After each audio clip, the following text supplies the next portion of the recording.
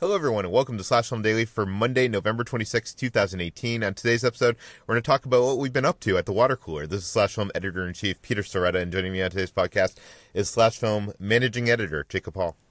Hello, hello. Weekend Editor Brad Oman. Hey, that's me. Senior Writer Ben Pearson. Hey, what's going on? And writers Hoai-Tran. Hey, everyone. And Chris Evangelista. Hello. Okay, I think this is the first and probably last time that we'll ever do this, but we are having back-to-back water cooler episodes because the last time we recorded was on Wednesday before Thanksgiving, and today's Monday, so in your feed you're going to get two water cooler episodes in a row. I hope that someone isn't finding the podcast for the first time in one of these episode, but we should get to it. I'm sure we all had Thanksgiving celebrations. We'll talk about that later. Let's start things off with what we've been doing. I bought my girlfriend Kitra. It's her birthday in a couple weeks. I bought her a fancy Breville Barista Espresso machine. And you're probably wondering, why is he saying this on a podcast when her birthday is weeks from now. I ordered this on a very good deal through Amazon, and I even, it was like, this will ship with packaging that says what the product is unless you mark this box, and we'll put it in that box inside of an Amazon box. And I checked that box, and even though I checked that box, Kitra went to get the mail, and it was in packaging that basically said exactly what it was. So birthday surprise ruined. So we spent, do any of you guys have an espresso machine? No. No. My girlfriend is a huge coffee drinker. She loves coffee, and she's had an espresso machine with like those pod things. This is the first time like her actually getting like a real espresso machine.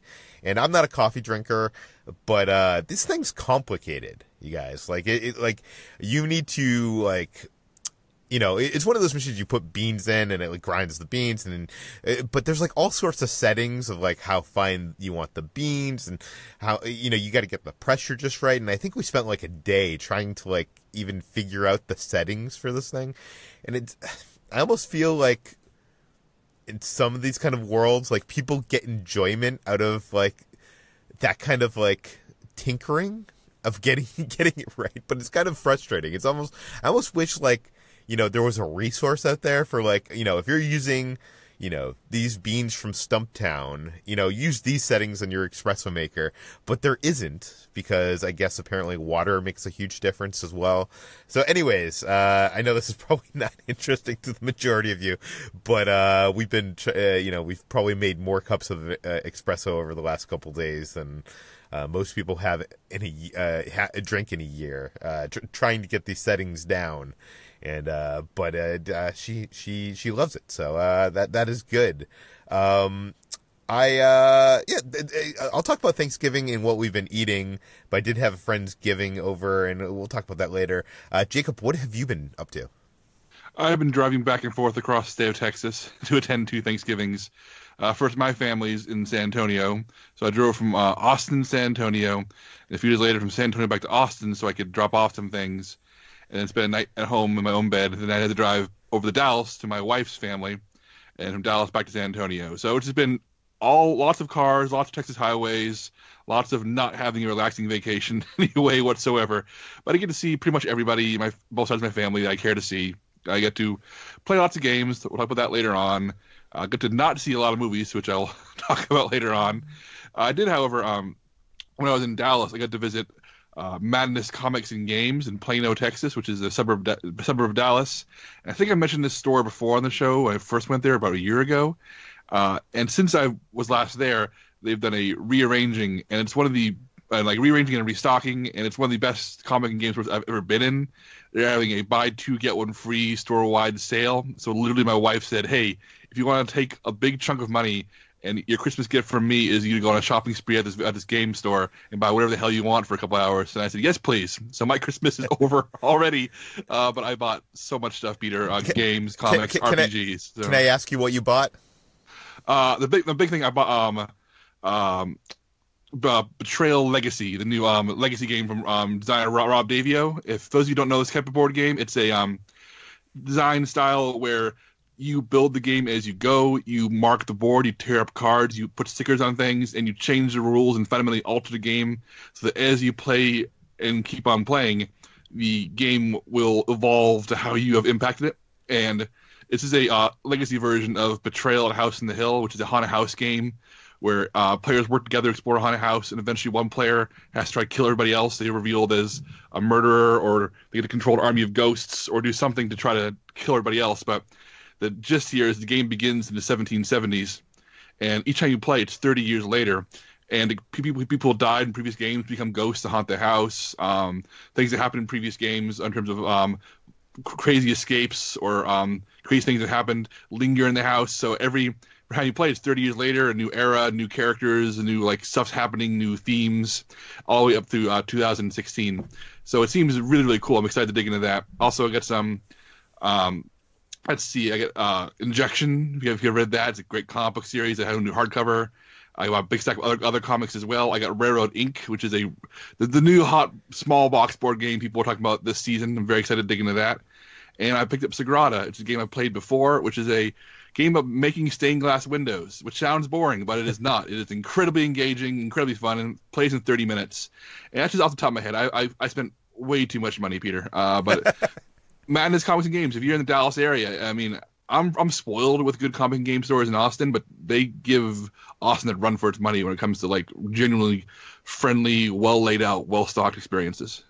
And I know you mentioned this in our Slash Film Slack channel, but the graphic novel for Saga, the hardcover book, is on sale today. So if people are listening to this, do you know how much that is? How much? It's normally $50. If you're a Prime member, last time I checked, it was down to $23 as part of their sale today. And it is the best comic series of the past decade. Again, the first 18 issues in a beautiful hardcover for $23, and I cannot recommend it more highly. Yeah, me as well. Okay, Brad, what have you been up to? Well, as I said last week, I am in Utah visiting my girlfriend for a couple weeks. So this is actually the first Thanksgiving that I spent away from my family. And this is the first year that I also didn't have turkey for Thanksgiving because my girlfriend's family usually likes to mix things up on Thanksgiving. They don't always have turkey. They do sometimes, but oftentimes they just make a nice meal with a lot of different sides. So we had some great steak this year, but we did throw in some usual traditional food in there like green bean casserole and whatnot.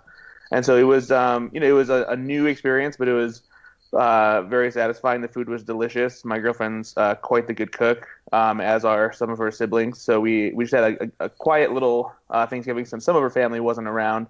One thing that did make it exciting is that we've been we dog sat for a few days for one of her cousins.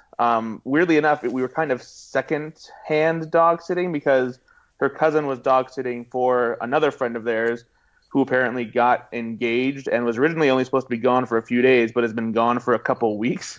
And they were going away for Thanksgiving, and they needed someone else to take the dog. So we had this cute little French Bulldog for a few days named Heidi, and she was really adorable and fun. But my girlfriend's sister's daughter, who is around 4 or 5, was absolutely terrified of this cute little French Bulldog. As soon as the dog came in and we let her out, she was ran away and was screaming. She's like, "Oh my God, she's gonna bite me! She's gonna bite me!" And it was we tried to get her to be brave and come near it, and then she would do a complete 180 when we would put her in her kennel for a little bit, and she would go up to the kennel and be like, "Oh, what a cute little puppy." And French Bulldogs will typically get in your face. They want to kiss, they jump and try to kiss you and stuff. They're not, they don't hold back. Well, this one actually, she was pretty. She once you let her out of her cage, she ran around a good amount and she was a little bit hyper. But then she would just chill and sit next to you and lay down. And so it wasn't too bad. And thankfully, my girlfriend's sister's other daughter was a little bit more calm about it and liked to pet the dog and that kind of thing. But that made for quite an entertaining day.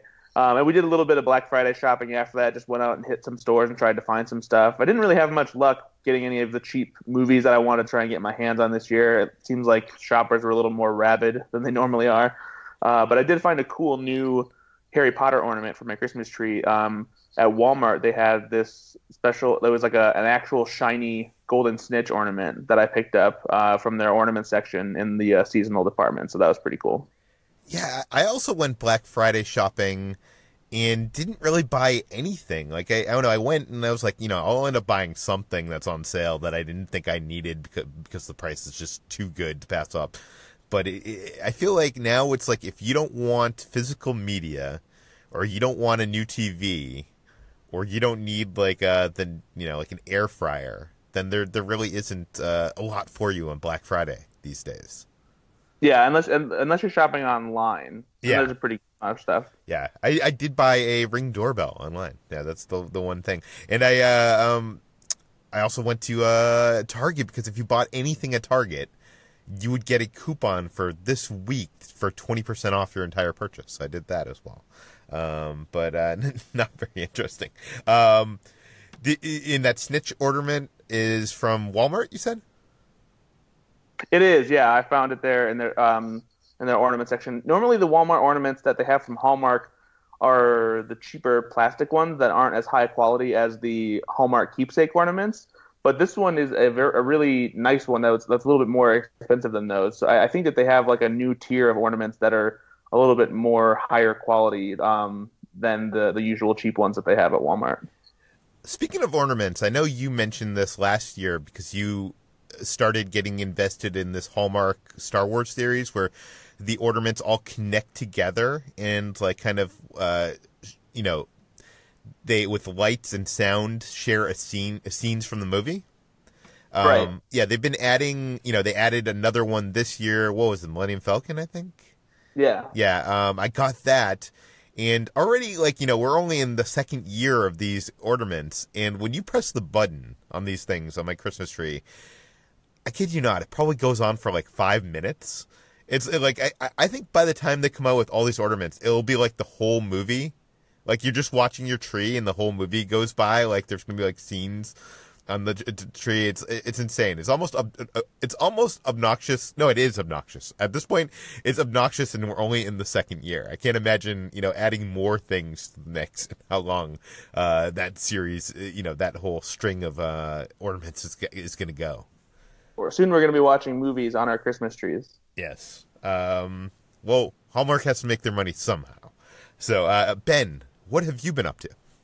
I went to a Friendsgiving hosted by you, which I think you'll probably talk about a little bit later on. The day after Thanksgiving, my wife and I celebrated what we are calling the first annual Vince Guaraldi Day. That is based on Vince Guaraldi Trio, the jazz band that provided the soundtrack for A Charlie Brown Christmas. That is like the one album that is like the Christmas album that we never get tired of, and it's really like, I think we probably talked about it last year as well. It's like the defining sound of the season album for us. So we have held out on playing any of that music and dubbed the day after Thanksgiving Vince Guaraldi Day as the day where we finally just put that album on repeat all day, and we went out and got our Christmas tree and decorated that and sort of just like switched out all the decorations in our apartment and stuff like that for Christmas. So that was a cool, fun thing.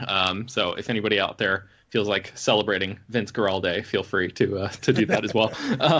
And then my sister came in town. I'm going to see her when I go back to visit my family in Florida next month. But she and her husband are out in California. They're going to Disneyland, and they just went from they were in San Francisco, and they stopped in LA on their way to Anaheim. And so I met up with them with my wife, and we all went out to eat yesterday, and I took her to the Last Bookstore for the first time. And I've talked about that before, but it's a really cool place. If you're ever in LA and you're a big reader, or just like the idea of wandering through a really cool bookstore. I would definitely recommend going to check that place out. It's in downtown LA. It's really great. And then also, I finally stepped into the future by signing up for Amazon Prime and Amazon Fresh. My wife and I really don't like going to the grocery store in in Los Angeles. It's such a pain in the ass every week, and we sort of dread it. So we finally just got fed up with the idea of having to go. So we looked into it and just pulled the trigger on Amazon Fresh and had people deliver our groceries to us, and it was kind of an amazing experience of just like saving the time and effort of actually, huffing it out to freaking Ralph's or whatever and getting groceries. So do any of you subscribe to Amazon Fresh? Do any of you have your groceries delivered to you? I have it. Yeah, I don't use it all the time, but yeah, we do have it. So what do you think about it? It's good so far. I mean, the options are a little limited, but for, when I'm feeling lazy and I don't feel like going to the market, it's a great thing to have because you can pick, what time it drops off, and you can also select, you can get it delivered without being there, which is my favorite thing because I don't want to talk or see anyone. Please leave me alone. Yeah, I like it. I like it now because when they first started, they gave you these really obnoxious totes that you had to return, and then they realized that was like not cost effective. So now everything comes in recyclable paper bags, which is a lot easier. So I think it's worth it. Yeah, I sort of had similar issues where some of the stuff that we normally get every week weren't available, but I think I don't know. It's one of those things we're gonna have to sort of feel it out to see if it's ultimately worth it. I'm technically just on the free 30-day trial for Amazon Prime and Amazon Fresh right now, but based on the delivery yesterday, I think it's probably gonna end up being something that we stick with, especially since obviously all the video stuff and the shows and everything that come with Amazon Prime will have access to that too. But what were you gonna say, Peter? Yeah, I think Amazon Prime is going to be a game changer for you. You have so much that you're going to be able to watch now in terms of their original programming and just their library of streaming content. But I did have Amazon Fresh, and I found the same thing that Chris found, that the options were a little bit limited for stuff I wanted. So I'm just usually using Instacart, which I'm not sure if any of you have used that or heard of it, but it's kind of like, it's the gig economy of Uber or whatever. So you basically order what you want from, one of your local grocery stores, and someone actually goes and gets them. And if they're out of a product, you have 15 minutes to they give you options for substitutions, and it's pretty affordable. So if Ben, if you find Amazon Fresh is too limited, I would recommend checking out Instacart, which doesn't have the wonder of being a subscription service where you aren't paying per delivery. You're paying for delivery, but it's not that bad. I'll look into that. Yeah. HT, what have you been up to? So I had my family Thanksgiving back in DC, and I've talked about my big family, I think, before on this podcast. There's about 30-something people at this Thanksgiving, and in addition to that, there are about 5 dogs and 2 babies, so it was quite crowded, but a lot of fun. Wait a second. I need to get a picture of this. How does that work? Is there a kitchen table that accommodates all those people? How? Oh no, this is like a potluck style Thanksgiving every time. We don't have any room for tables. We have one big table, and then we have some foldable tables, but most people, the kids, a lot of the kids end up eating around the coffee table at the TV or something. We all kind of spread out around the house. Often without chairs and or table. So, but it's fun every year, and it's kind of what happens when you have a big family like that. So you've already returned home after your big move. I know. I was only in New York for 2 weeks before I went back home for Thanksgiving. So, everyone is asking me about my move, and I was like, that doesn't really feel real yet because I was only there for 2 weeks. But when I was at home, though, my mom gave me an Instant Pot to take back to my apartment, which I'll talk about later, of course. And while I was at home as well, I helped host my cousin's baby shower because there's another baby along the way. And that was quite exciting. We kind of made up the house to look like a Pinterest-worthy sort of spread. There were clouds and streamers everywhere. It was very tiring, but it was also fun. It was a lot of fun. I like my family, and I know a lot of people don't, but I enjoyed spending time with them. And even though it's a bit chaotic, it's always fun. Speaking of my family, when I came back to New York, I went to visit my cousin's restaurant, DND. It's a Vietnamese restaurant that just opened in Greenpoint in Brooklyn. It opened about sometime in April, and they're currently leading the Eater New York City Restaurant of the Year poll, by the way. I linked it in the show notes. And they're a really great restaurant. I went for the soft opening back when they first were rolling out the opening in April or March. And the food was good then, but I think they've improved the flavors much better now. And I highly recommend if you go there to get the pho ap jiao. It's delicious. It's like pho noodles but fried in kind of the Chinese stir fry style, and it's really good. So that was really fun. And my cousin actually is trying to woo me to work as a hostess at DND, which I thought was really funny. So maybe I'll have that side hustle if I need something else. Let's move on to what we've been watching. I'll talk about a few movies, which I think have already been talked about on this podcast. I'll start off with Creed 2. I saw that last week. I was a huge fan of Creed 1. I agree with Ben and Chris that this movie is, doesn't have the Ryan Coogler magic. The writing is kind of a bit on the nose. Even though the concepts are so good, it's good. It's not a bad movie. I think I liked it the least out of you two. I think I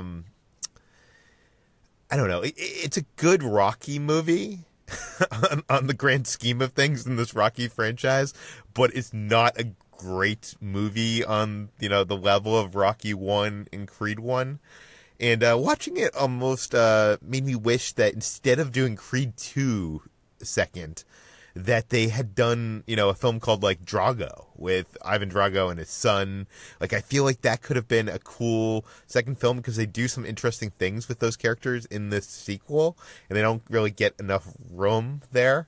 And then followed that up with the third film, Creed vs. Drago. I think would have been a cool, cinematic universe of films to do. But we got what we got. It's fine. If you liked Creed 2 a lot, I would recommend seeing it in theaters. Brad, you also saw Creed 2?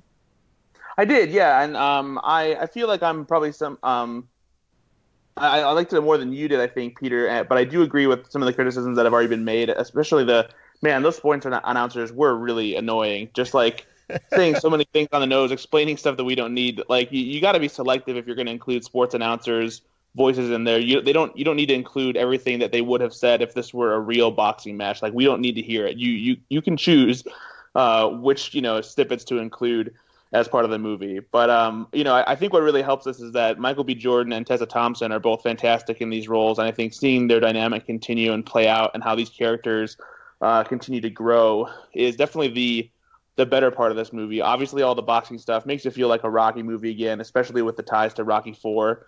And I do like what they do with Ivan Drago as a character and his son Victor too, because it helps humanize a character who was really just a cookie cutter villain in Rocky 4.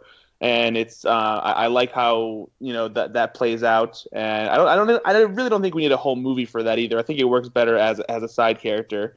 Because we get enough of what's happening there to know what's going on. But yeah, I mean, without spoiling anything, I feel like it veers a little into being cliche, but it still has some incredible moments in it. The soundtrack is awesome, and yeah, it's really fun to see, especially if you like the first Creed. It's not quite as good as the first one, but it's got a lot of good stustuff in it. Yeah, it's definitely worth seeing. And I also saw Widows, which I'm not a big fan of Steve McQueen. And I usually find his work overly pretentious, even though I love the craft of it. It's well shot, the cinematography is good, the acting's usually exceptional.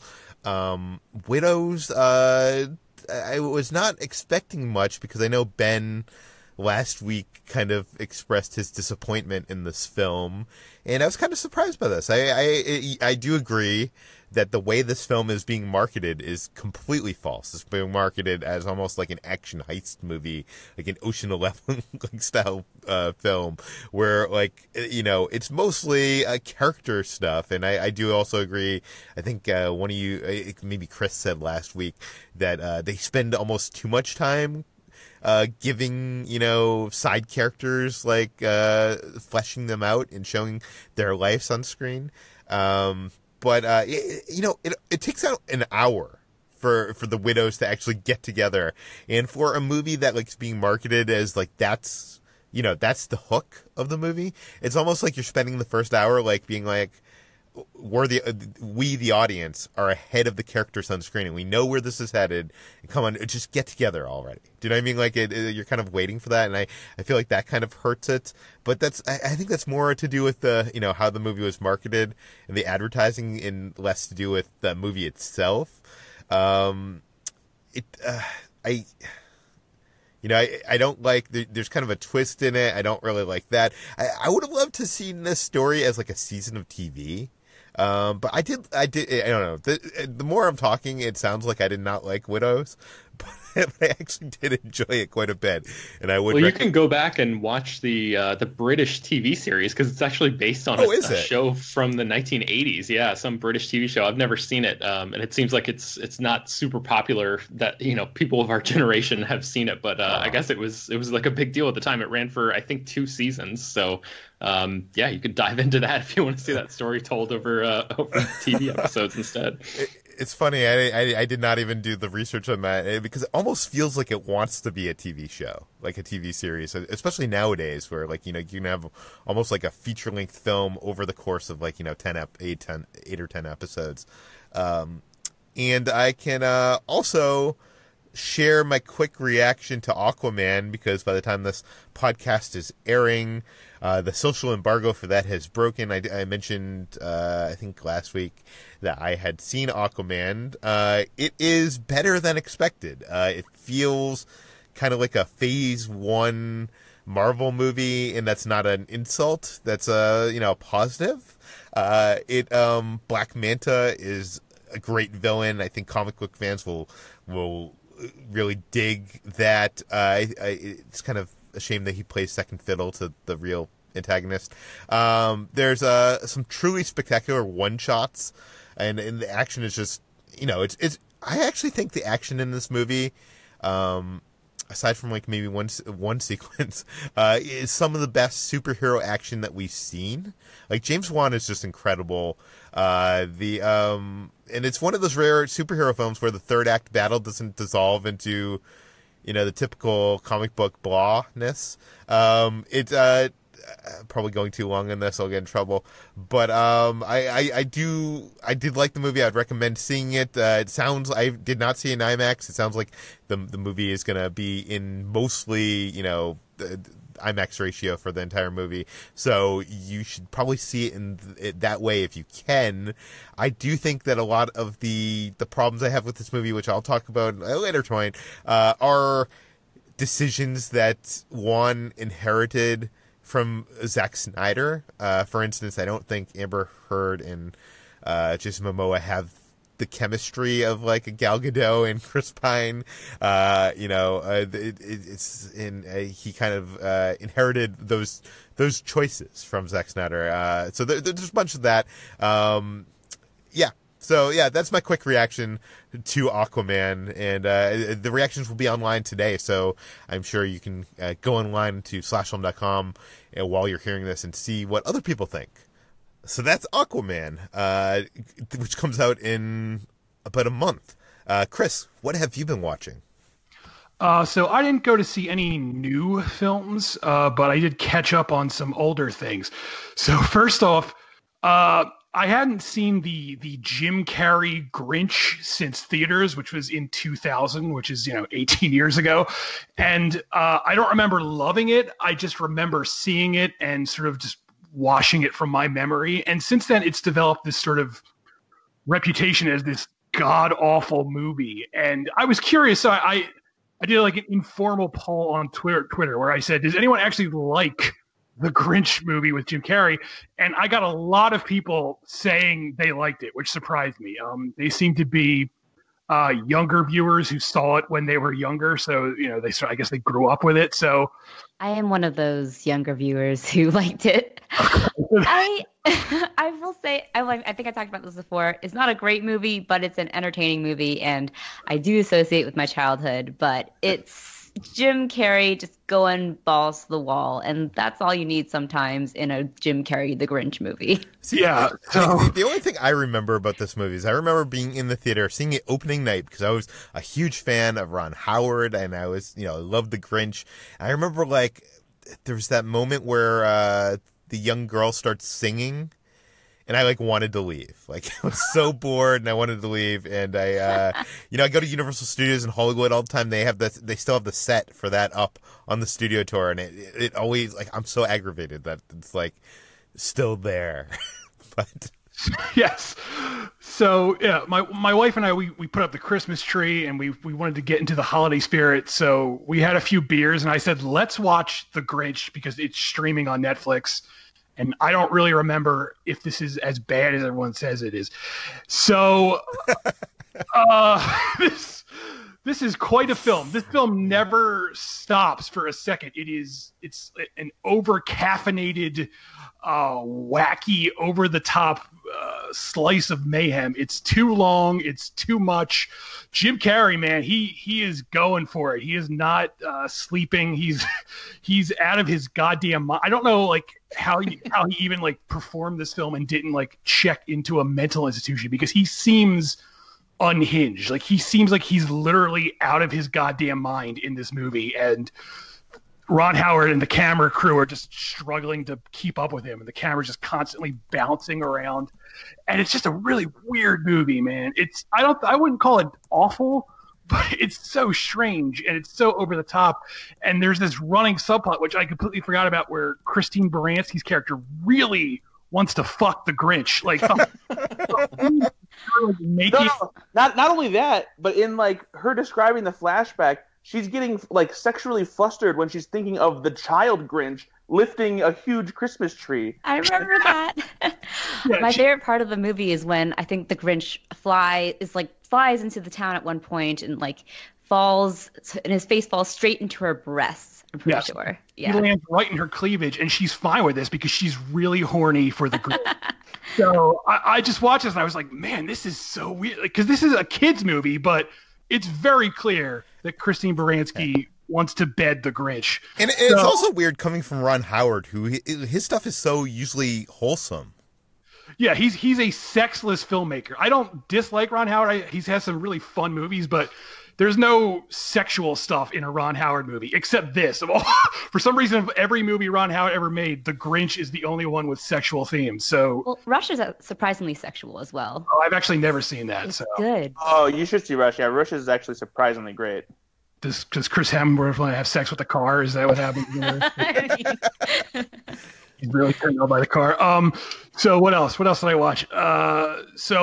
As promised, I burned through the original Lord of the Rings extended trilogy, which is my tradition. I watch that every year around Thanksgiving time. I won't waste more time talking about that. Just that those movies are magical and they feel so real and lived in. And I'm amazed that the same filmmaker made those and then the Hobbit movies, which are set in the same world and just awful. And I really would like to figure out what went wrong and how he screwed that up so badly, but that's a conversation for another time.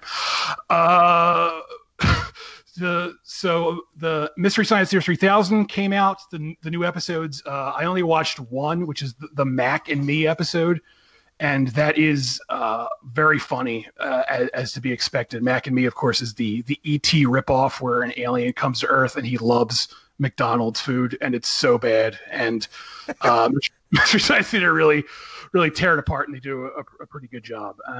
And lastly, my wife and we had been watching ER on Hulu, much like Jacob and his wife, and we're at the point now where we're in the very late seasons, which are just awful, and I just got tired of it. So I said, let's try NYPD Blue, because that's another classic '90s show that I had just never actually watched in its initial run. So we started watching that. We're almost done the first season, and that's a surprisingly good show. That show really holds up. It's also one of the first network shows that realized it could push the envelope. So like every single episode, you see someone's ass. It's like you realize as you're like, we can get away with this now. So there's literally just a bare ass in every single episode.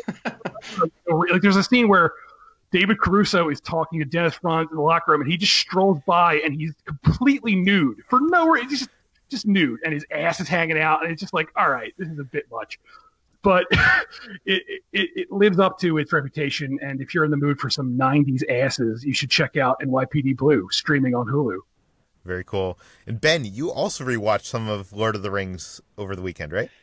Yes, my wife and I just rewatched The Fellowship of the Ring, and that's my favorite one of the original trilogy. I'm not even going to talk about The Hobbit, but wait, did you watch the extended cut or the theatrical? We have the extended cut on Blu-ray, and we thought about watching that, but it was like 9 p.m. When we started, and we were like, you know what? The extended cut isn't like almost an extra hour, and that'll put us to bed at like 1 a.m. or something. And we're like, I think we're just gonna stream the theatrical cut from Netflix, even though we actually own. I think we own the DVD of the theatrical cut, but you know, the streaming on Netflix gives us a better viewing experience there. So we just watched the theatrical version on Netflix, and yeah, really quickly, obviously everybody knows this movie. It's one of the best fantasy films ever made, and I just wanted to echo really quickly what Chris just said about how lived in it feels. I was, you know, this is probably my 20th time watching this movie or something, and I was just combing the background of every frame, looking for things that I'd never really seen before. And there is near the end of this movie when the characters are sort of on the shore of this river, there is a stone formation that has a few steps leading up to it, and it's been broken off, and it's sort of like pointing toward the river. And I never really noticed that before, even though there are several dialogue bits that happen right around it. I've always just been paying attention to the actors or some other aspect of it, and I really just sort of zeroed in on this piece of production design. And it's so evocative, just the way that it's broken and shattered and left there on the shore. It's like, what used to be there? And the entire movie is like that. There's so many things in the design of this world that make you wonder in really sort of like a pure way. You know, it's like that Spielbergian wonder of like, what happened in this universe? You know, what were these societies like long before, in this, you know, in these eras long past? It's really beautiful, the way that the whole thing comes together. And that's just like, again, I've seen the movie so many times and never really noticed that little aspect of it in that scene. And I'm sure there are many others that I haven't picked up on yet, but I look forward to revisiting it many more times and hopefully stumbling across things like that in the future. Yeah, it just goes to show, you know, what kind of impact great production design can have on, you know, the feeling of a story. Those movies have it in spades. Let's move on to Brad. Aside from Creed 2, you finally saw Fantastic Beasts 2, which is, you know, you were, I think, the lone person on the staff that I can complain about this movie with. Brad, please tell me you did not like this movie. Yeah, I did not like this movie. I was increasingly frustrated as the movie went on because I had no idea what the hell was going on. The story makes no sense whatsoever. Like there were just several times where I'm waiting and I'm like I don't even know what this scene's trying to do. Like, what are you trying to accomplish? If someone asked me to tell them what happens in Fantastic Beasts: The Crimes of Grindelwald, I couldn't accurately explain it to you. I don't understand how certain magic spells work. I don't understand. This isn't a spoiler. I don't understand the logic behind how Grindelwald escaped from prison. I especially don't understand what the hell is happening in the climax of this movie with Grindelwald. It's just nuts. And then furthering my frustration is one of the dumbest reveals, twists that has happened in any franchise that I've ever loved. It infuriates me to no end. I can't wait for HT to see this movie because I want to have like a spoiler discussion. Like I feel, yeah. I'm so mad. I didn't like this movie at all. I do want to point people that don't want to wait for our spoiler discussion to actually happen to a video by Jenny Nicholson, who is a YouTube critic, and she did a great video called 15 Dumb Things in Fantastic Beasts 2, which actually can be watched if you don't want to see the movie, and it's kind of it just points out how dumb the movie is. It's like half an hour long, and it perfectly encapsulates all my problems with the movie, and I highly recommend it. It's worth watching. I will link it in the show notes. Brad, what else have you been watching? So then on the complete opposite end of the spectrum, I saw Can You Ever Forgive Me, the Melissa McCarthy movie where she plays author Lee Israel, who was pretty down on her luck, wasn't really getting any book deals or anything, and so she decided to start writing forged letters from famous writers and celebrities and selling them to high-end memorabilia collectors. And it's a very bleak, kind of depressing movie, but Melissa McCarthy's fantastic in it. Richard E. Grant is also wonderful in it. It's a very good movie. And it was kind of a nice break from all the rest of the blockbuster noise out there during Thanksgiving. And I definitely recommend going out of your way to see it. It's a great story. It's based on a book too, so if you're interested, check out the book. It's the same title, and yeah, I really enjoyed this one. Very cool. And you've been watching some TV as well? Yeah, so my girlfriend's really into food and cooking shows on Netflix and whatnot. We've watched some episodes of Chef's Table, and her brother had recently been talking about the new series, The Final Table, which takes a lot of the people, cooks and stuff that appear on Chef's Table, and basically puts them in a game show setting, kind of like Iron Chef, where it gives them a certain country of origin and their food of specialty, and they have to bring their own flair to it. They're teamed up with another chef, and they have to try and impress these three judges. It's pretty fun. I'm not super into food and cooking shows, but I am fascinated by just how they cook and these different recipes they come up with and that kind of thing. And so it's interesting to watch. I feel like it's a little too game showy. It kind of takes the wonder and like fascination that I have with a show like Chef's Table out of it and makes it a little bit more, too faux dramatic, just like any other reality competition show. But Jacob, you watched this recently too. What's your take on it? Yeah, I watched the first 4 episodes for want of anything better to do when I finally got home, and didn't want to watch anything that required my full attention. And man, I did not like this show. It has the production value of another Netflix competition show, Ultimate Beastmaster. It looks great. It's trying to take a proven concept, a culinary cooking show, and add that similar level of gloss and production value. But there was 24 contestants, and the show does such a poor job of telling them of making them characters, telling us why we should care about them. I mean, we watch Top Chef, Great British Baking Show, all the other cooking shows.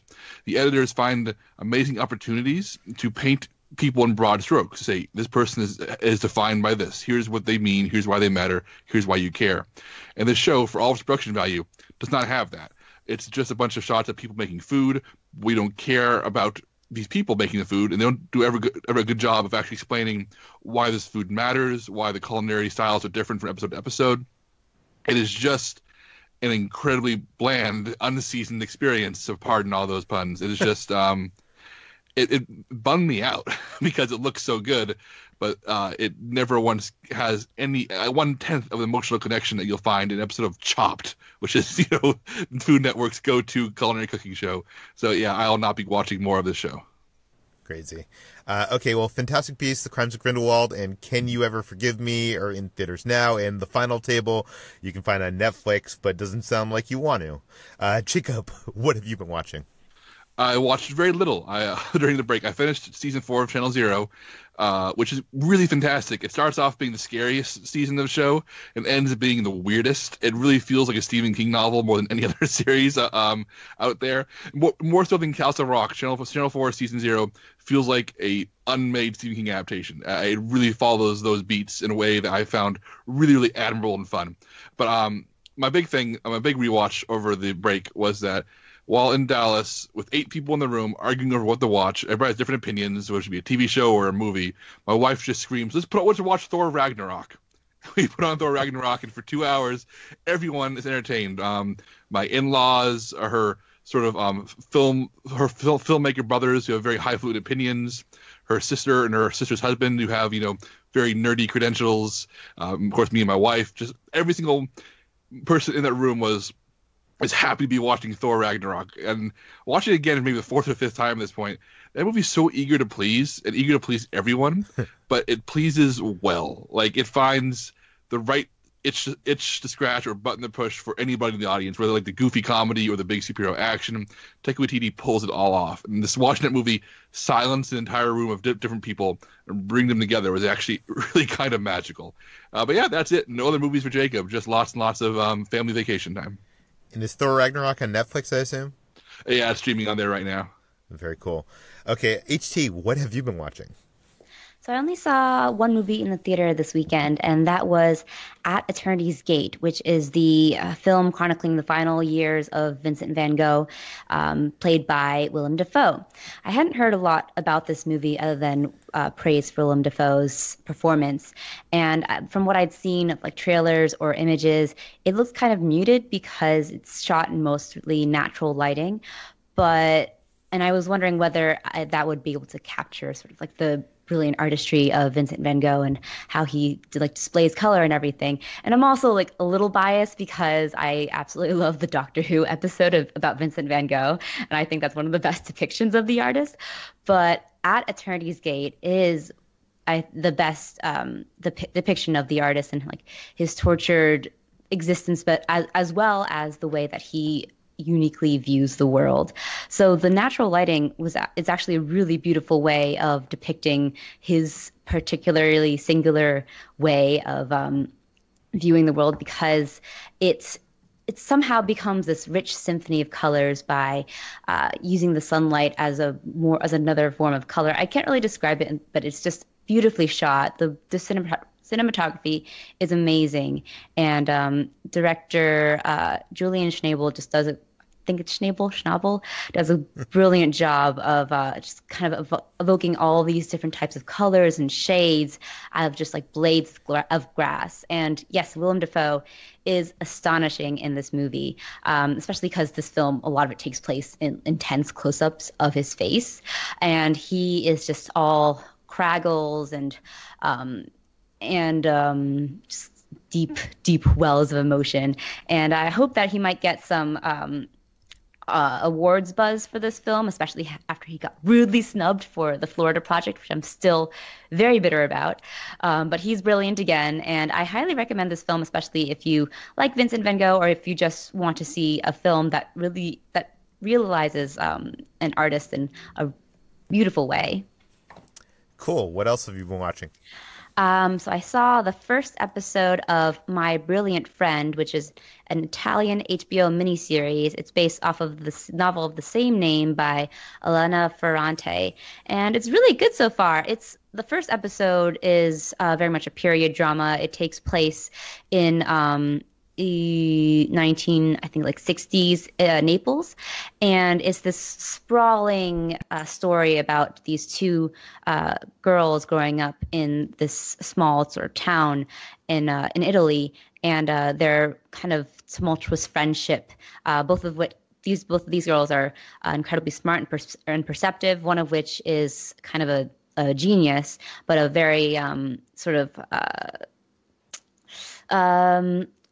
a chaotic person. So she is, and their friendship is really interesting. And I've only seen the first episode, so I can't really say much about it, but I'm really enjoying it so far. And it's gotten a lot of rave reviews, so I'm excited to see more. I think only 3 episodes are out now on HBO, and you can watch it on HBO Go. And the next thing I watched is something that I watched twice, and it's the trashiest thing that I've seen this weekend, but it's something that I enjoyed entirely, and that's Netflix's new Christmas offering, The Princess Switch.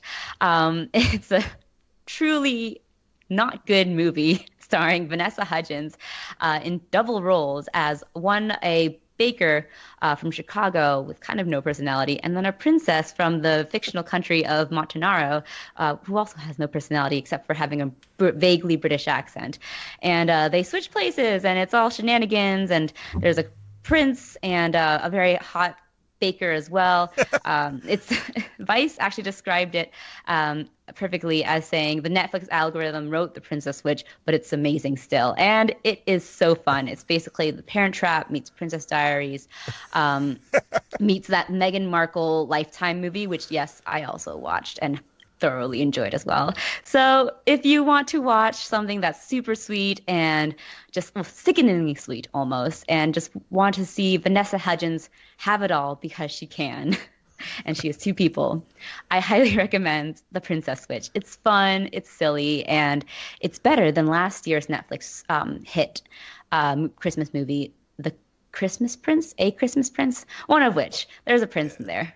This year they have a bunch. They have Christmas Chronicles. No one's watched that yet, right? Here.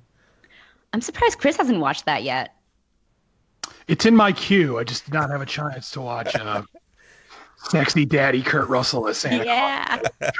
Okay, well, At Eternity's Gate is in limited release. My Brilliant Friend on HBO, and The Princess Switch you can watch on Netflix. Let's move on to what we've been reading. Jacob, you haven't been watching a lot, but you have been reading. I've been reading in the sense that I'm still making my way through Blood, Sweat, and Pixels, which I talked about last week. It's very good. But I haven't had a chance to actually sit down and really concentrate on any novels. But this weekend I was picking through Transmetropolitan, a Vertigo comic series that ran from 1997 to 2002. And it recently released the third and final edition of the Absolute version of the book. And for those who don't know, DC and Vertigo sometimes re-releases their more popular and famous series in a version called Absolute, which is very massive, oversized hardcovers and slipcases, and they're meant to better showcase the art and act as the definitive edition of those books to own. And I want to revisit Transmetropolitan because not only is the third edition now out, but because it's one of my favorite comics of all time, and because I feel like it's very prophetic. I feel like in the late 90s when the comic was running, we all had a different vision of what the future would look like and how 2018 would feel. And this series, I think, captures how the future is starting to feel better than anything I've ever read, and it's haunting and terrifying. The series is very crude, often very silly, and some parts of it haven't aged well. But what writer Warren Ellis and artist Derek Robertson cook up here is a version of the future where it's the world is very crowded, very political. Everything is incredibly advanced. People can upload their consciousness into computers and live as programs. People can get cybernetic implants. There's VR. There's all the stuff you expect in this, but everything is also incredibly stupid. Pop culture is degraded. Politics is just a game run between fascists and between idiots. And the main character is a political journalist who essentially has to arm himself and be an action hero to go out into the streets to do his job. And it is dark and it's funny and it's halfway between Blade Runner and Idiocracy. And it kind of exists in that weird point where the future is this dire dystopia and everything's stupid. And I feel like I'm so disappointed that the world has become Transmetropolitan when I want it to be Star Trek. But reading it again makes you realize just how eerie it is that they nailed this version of the future that feels so accurate and icky and terrible. But it's an amazing comic, and like I said, get over some of the 90s stuff. It kind of makes you feel a little like, yeah, 90s were all rad and cool. Yeah, I get it. But because it's so smart, and without saying too much, there are two presidents tracked in this fictional universe that the main character, the wonderfully named Spider Jerusalem, has to take down. One of whom is just a dyed-in-the-wool, proud-of-it fascist, and the other one is a guy with no political agenda whatsoever other than the fact that he wants power to hurt people. And both are the kind of politicians we see way too often on the world stage these days. So seeing them get taken down by this incredibly crude, armed, and dangerous journalist is incredibly satisfying. Very cool. I've been meaning to revisit Watchmen, with the new series coming out, and I'm not a huge fan of Watchmen. I love the ideas of that book, but the art just keeps me away. Every time I pick it up, I don't know. I have read through it, but I want to revisit it. I feel like you have just sold me on, instead of rereading Watchmen, checking this out, which I've never read before. So yeah, I'd be very curious to hear what you want to say. I know they've been trying to make it into a TV show off and on for years. I know Patrick Stewart was interested in starring in it years ago. Tim Roth was attached years ago. And I think the time is right. If they're going to do it, now's the time. Very cool. Let's move on to what we've been eating. I mentioned before I had a Friendsgiving. Ben was there. And speaking of Ben, him and his wife Amy, well, first of all, we had all the typical stuff. We had, turkey, mashed potatoes, corn, stuffing. But Ben and Amy brought some very interesting things. We talked about chacaroni and cheese last week, and that was a hit. Kitra loved it. It was a little too cheesy for me, but I think that's the point, right, Ben?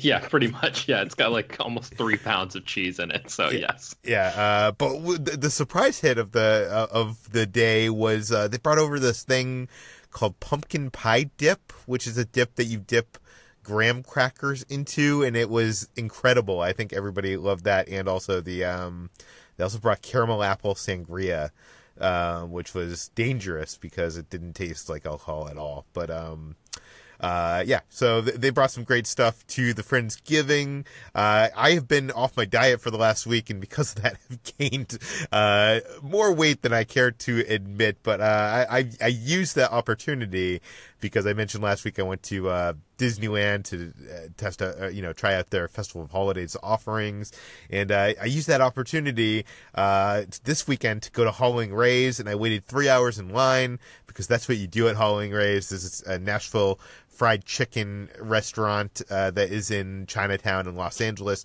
Ben has mentioned it in the past on the podcast, I believe, and it probably is perhaps not worth waiting 3 hours in line.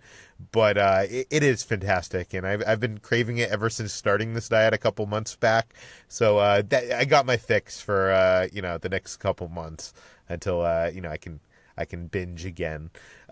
What time did you go? Because when I went, it was in the morning, and I had to wait probably about that long. Did you go in the evening?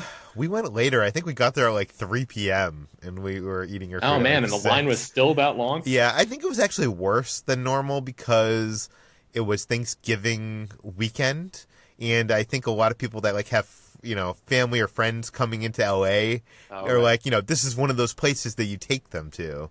So I think it was, it sounds like you had the similar experience, but usually my experience on a Saturday is usually like an hour and a half or 2 hours. But yeah, it was pretty crazy. But they now have chicken tenders. So if you go back, you can try the chicken tenders. I highly recommend Hauling Ray's, although it is a long wait. It's probably, I've never been there on the weekdays. I'm sure it's much smaller on the weekdays, and they are opening a second location. I think they announced in Pasadena, which is not close to me or you, so that helps us not too much. But maybe perhaps when that opens, the line there will be shorter, and driving to Pasadena, in the whole calculated time of things, right, will be much less. Yeah, which is crazy. Jacob, what did you do on Thanksgiving?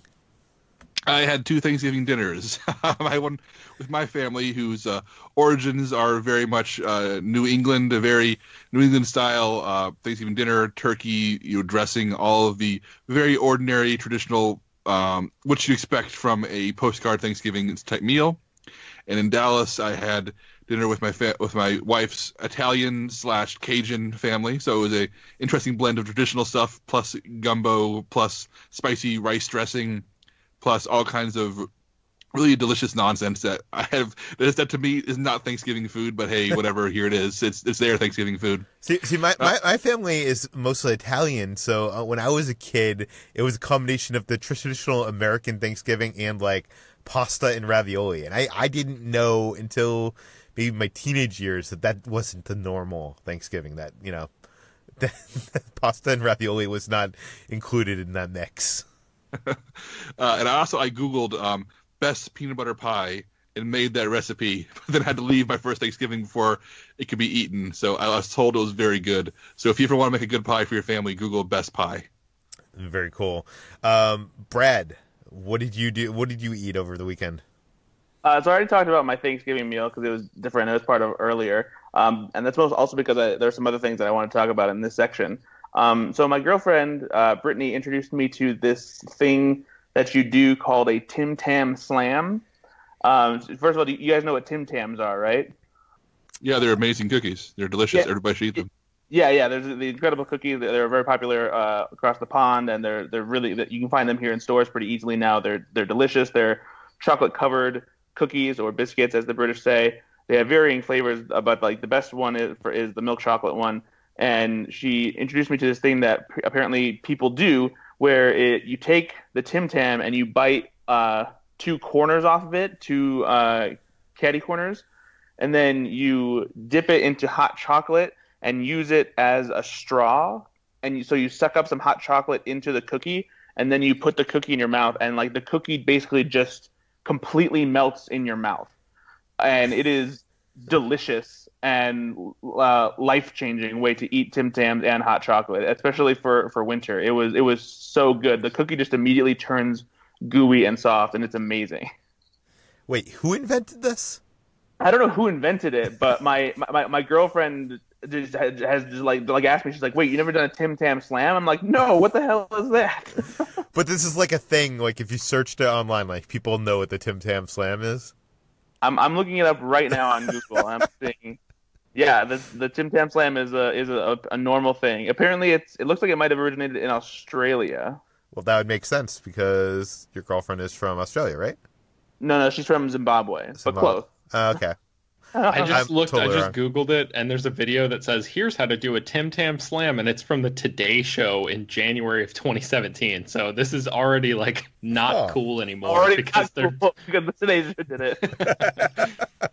Oh, boy. So that was delicious. I also got my hands on some Sugar Cookie Toast Crunch, which is a seasonal version of Cinnamon Toast Crunch that is flavored more like a sugar cookie than Cinnamon Toast. And it's pretty good. Not as good as Cinnamon Toast Crunch, just because that cereal is pretty much, a perfect breakfast cereal. But it is pretty good. It's not sickeningly sweet, but it's still a pretty sweet cereal. Nice, just nice change of pace on the cereal shelf for the holidays. And then I had Indian food that I didn't hate. I haven't been a fan of Indian food for the longest time, and it's mostly because I think just a bad experience that I had in high school. And I just didn't like it. And my girlfriend has been bugging me to like try it again. And she's like, I'll order something for you. She's like, I know what you like, and I promise it'll be good. And so her cousin had a birthday thing, and it was at an Indian restaurant, and so we got it there. And what I had was chicken tikka masala, which I loved. It was delicious. The chicken and the sauce was amazing. Putting on the rice, putting it on the naan, and eating it together was really good. I thoroughly enjoyed it. I'm interested to try some more stuff and see what else I like. And so, yeah, it was really good. Next time you go to Indian food, try to get peshwari naan, which is like this almost dessert kind of bread, like, naan bread. It's fantastic. I have a feeling you will love it. All right, good to know. HT, what have you been eating? So I ate this pho that I made in my new Instant Pot that my mother gave me. And I was a little intimidated to make pho because it's this Vietnamese dish that requires quite a lot of time usually to make. You have to, it's either a chicken or a beef pho, and with either versions you have to kind of stew the bones for at least like 3 or 4 hours. And with an Instant Pot, though, that reduces the time to about half an hour. A little bit longer for beef bones because you have to get all the flavor out of the bones for that. But I've also never used an Instant Pot before. It's something that's also kind of intimidating for me, but it's like a pressurized cooker, and at the end you have to like let out the steam in a way that like they warn you, like, oh, use a towel so you don't burn yourself. I'm like, okay. I guess I'll try. But it turned out to be pretty painless. You just put all the spices and everything into one big pot with a lot of chicken bouillon and water and chicken, and not chicken stock, just the chicken bouillon. And then like this bag of pho spices. You carve up the chicken afterwards, and it's delicious. And I was very happy that my first go around was good. This wasn't for Thanksgiving. This was for a meal with my family again after my cousin's baby shower, and they were all impressed. And so I was happy that it worked out, because otherwise that would have been not so fun to serve to my cousins who love food a lot and love Vietnamese food especially. So it turned out well, and I'm excited to, I guess I'm like getting ahead of like New Year's resolutions, but to try cooking more Vietnamese food, especially in my Instant Pot. And Instant Pots, of course, can do more than just Vietnamese food. You can do like basically everything in it. I think my mom has made a few desserts even in Instant Pot. But I'm excited to try to cook more things and cook more Vietnamese food. Very cool. There was quite a few Instant Pots on sale during Black Friday. I turned them down because I was like, I don't know, am I going to actually use this? It's so easy, Peter. It's like you throw a bunch of things in there, and then like 25 minutes later, maybe even 10 minutes later, it's done. See, but it requires me looking up a recipe. I have a sous vide, and that is so easy. But like I just never use it. It sits in my drawer. I don't know. Maybe I'll have to get one because I know I'm on a keto diet, and I know there are some like Instant Pot keto diet, recipe books and stuff like that. So that might be an easy way to cook dinner. Let's move on to what we've been playing. Between Friendsgiving and the next day, I had a board game day. We played a bunch of games with Ben. I played this game during our Friendsgiving called Werewords. This is made by the people that do Ultimate Werewolf. If you've never played that game, it's basically a game where you are in a village and there is a werewolf on the loose, and every night, the werewolf kills someone in the village, and you are trying to figure out who at the table is actually the werewolf. So it's kind of a hidden deduction kind of game. The Werewords is basically werewolf meets 20 questions. So basically, one person, the mayor, knows there's an app that basically suggests a word, and the mayor knows the word, and there is werewolves who also know the word, and they're trying to throw the villagers off track, if that makes sense.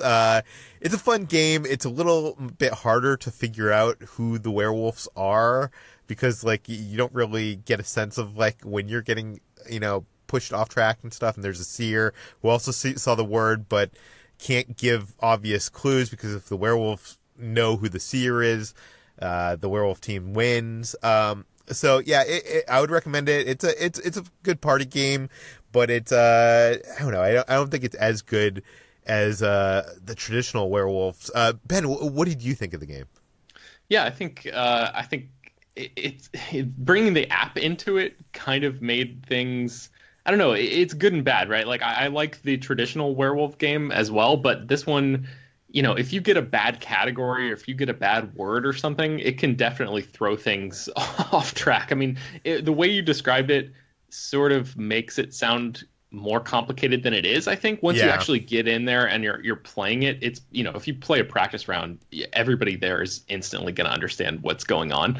But I don't know. I'm sort of torn about it. What do you think? Like because we narrowed it down to movies at one point, and that was fun because you sort of had an idea of the category that you're trying to guess what this word is, and that I think it's not even really a word. Better. Like we did movies and we put on ridiculously hard, and I think one of the entries was like A Fault in Our Stars. Yes. So it's like try, so basically everybody at the table is asking this one person, the mayor, is it a, person? Is it asking all these questions, and all they get is yes or no answers, and, try to decipher A Fault in Their Stars from that. But and you only have like 2 minutes to narrow it down too. So it's not like you can just sit there forever and narrow things down, slowly over time. Like there's a ticking clock element to it as well. Yeah. I do think it's one of those games that if you had a regular group, it would benefit from that because then you would start to kind of sense, who's kind of throwing you off track and who isn't. Yeah. But it's definitely we only played a few, maybe like 5 games of it. It's very quick, which is one of the things that makes me like this because, a lot of times you bring a game to the table and it's, even Cards Against Humanity in a party setting can take, way too long. So we played that. That was fun. The next day I had a tabletop game day, and we played a bunch of games. I played a game called Hail Hydra, which is from Spin Master. It is based on the Marvel Comics license, and it is another hidden trader deduction game where you're all Marvel superheroes, but one of you is a Hydra spy, and you're going on missions to try to defeat the villains, leading up to the big villain who is Red Skull, and you can use your special powers and stuff, and by then you kind of have to determine who is the Hydra spy. They can sabotage the missions and such, and it's a fun game. You can buy it mass market, I think, at Target and stuff. I would recommend it if you want to get into those games. And I know Marvel as a IP is probably a lot easier to get friends into, rather than Resistance or Werewolves or any of those kind of just generic concepts. We also played a game called Detective. Jacob, have you played this yet? No, but I've heard reviews that make me very curious to hear your response to it.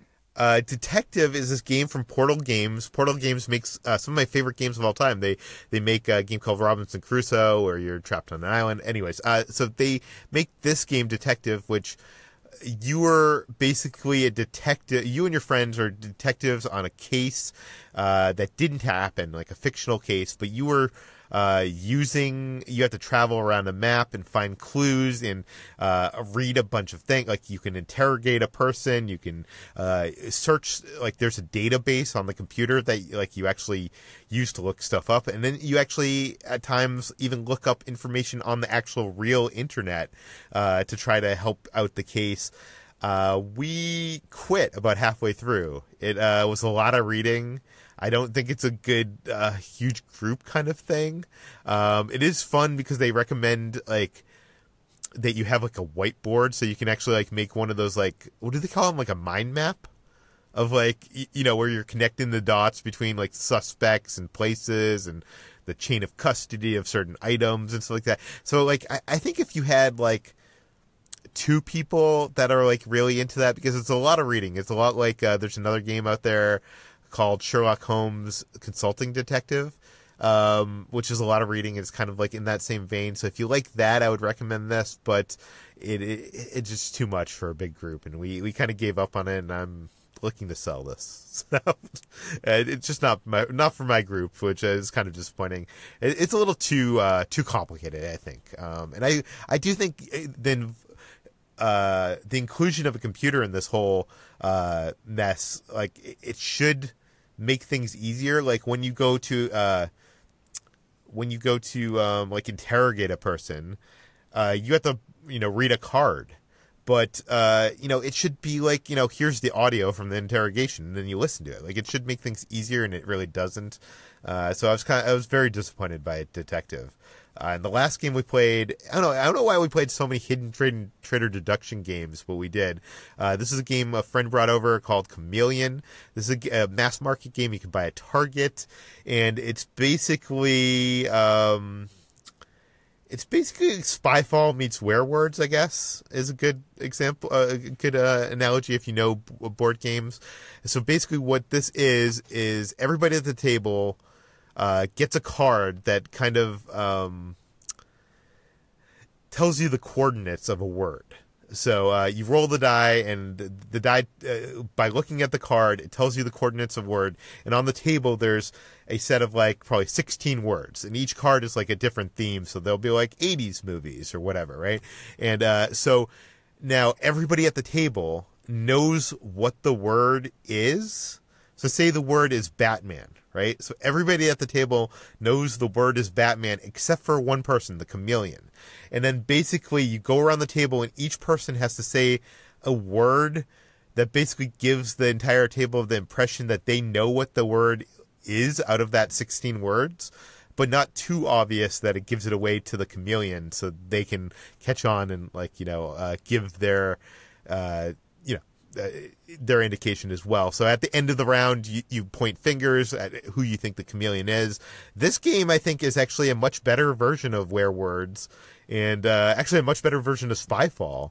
And I'm shocked because usually from these mass market games, usually you have to go to a hobby store to get a really gamery, fun game like this. This is something you can get it at your local Target. I highly recommend Chameleon, and I think it's pretty cheap too. Yeah, I think it's like $15 or $20. It's designed by Riki Tejada, who designed Coup, another really, really great deception game. So even though it's at Target, it has the pedigree of a actual designer with a history of making great stuff. And it's another one of those games that the round is over in a few minutes. Like, it's a really fast game to play. So if you're looking for something like that for one of your parties, I highly recommend Chameleon. Jacob, what have you been playing? I discovered that Diablo 3 is not only the game I'm still addicted to on my Switch, but it is also a great game to have out during Thanksgiving events, because the game is not quite mindless, but it's a game you can play while distracted by other things. You can have entire conversations while playing Diablo 3 on your Switch. So that's what I did for lots of Thanksgiving. There's a moment where family members were talking about something, or a conversation was happening that I was not actively involved in, or maybe I was not quite bored, but felt like I'm kind of sitting here doing nothing. I need my hands need to do something. I'd pull out and play that. And as long as your parents or family members don't mind you having a video game in a conversation, which my family did not, because it just made everybody happier that we were all happy. It's the perfect distraction game.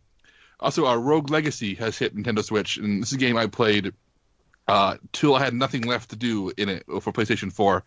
It is a game where you play as a knight who needs to invade and conquer a evil castle, and then you die very quickly. And then you play as that knight's son or daughter, and you have to invade the castle, and you die very quickly. And then you keep on playing as a descendant of this knight.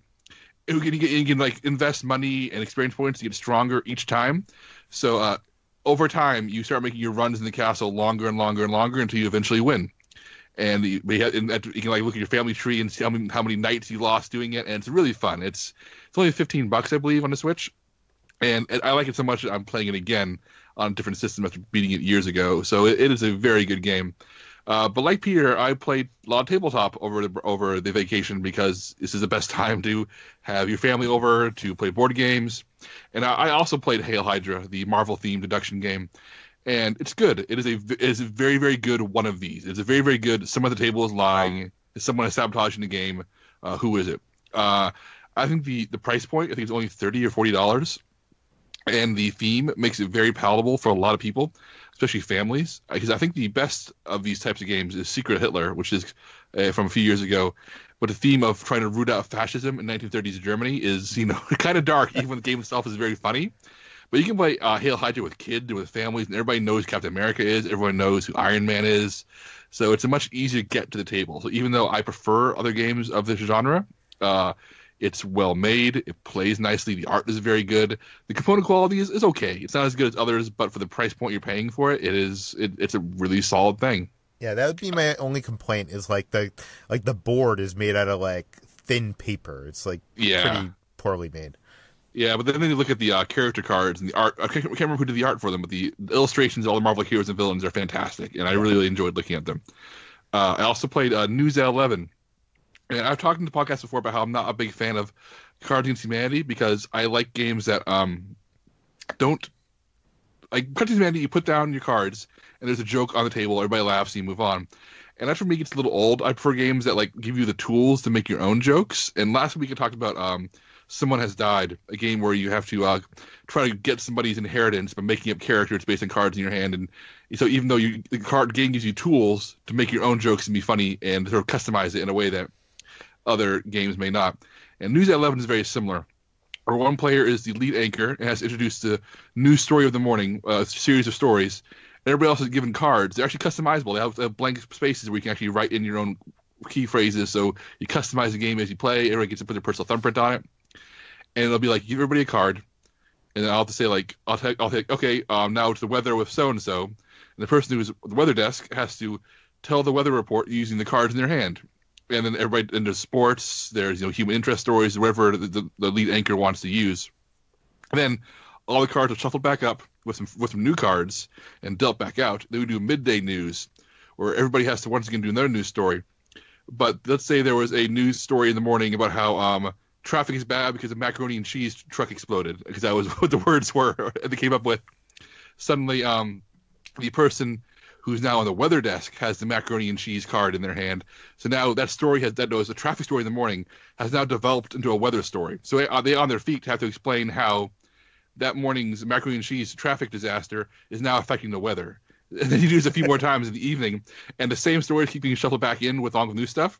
So by the evening, the macaroni and cheese story has evolved again to a different desk, and now maybe it is a human interest story. So it went from being traffic is bad because the macaroni and cheese truck exploded, to the weather is bad because macaroni and cheese fumes will keep people inside, to the guy who owned the macaroni and cheese truck has lost his job in the evening, and here's why he's sad. So it is really, really funny. I see how people on their toes have to evolve and make up jokes and react. And even when they're not funny, it's still funny because you're watching them struggle trying to improv their way out of these impossible scenarios. So that's News at 11. It's very fun. I'll play the Zool, which I've talked about on the show before. It is a game about building a mosaic tile layout, which sounds so boring.